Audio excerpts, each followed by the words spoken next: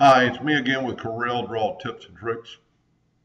And tonight's video is going to be about engraving more than one time in the print driver. And this is for Epilog. And I'm sure other companies, other drivers can do the same thing. But when you're wanting to go deep with an engraving, first of all, I showed this off at the Las Vegas show, and somebody said it's so sharp, it's crisp, and it is, because I kept the focus on the top.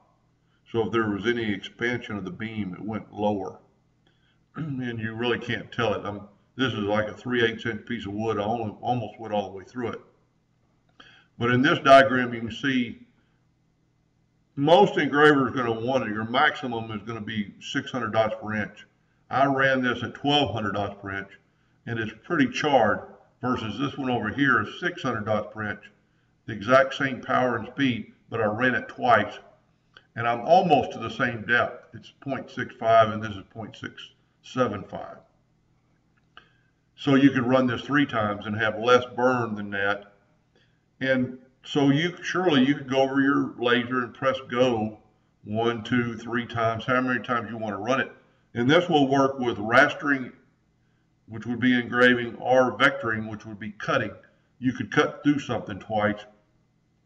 But you could do this inside the print driver, and you can be sitting down at your desk doing something else, watching, still watching their laser. But you just go to print, and right here, number of copies. This looks like, something from WordPerfect, but if you press 3, it's going to engrave the preferences, so let's go with raster, and let's go with 100 power and 80 speed.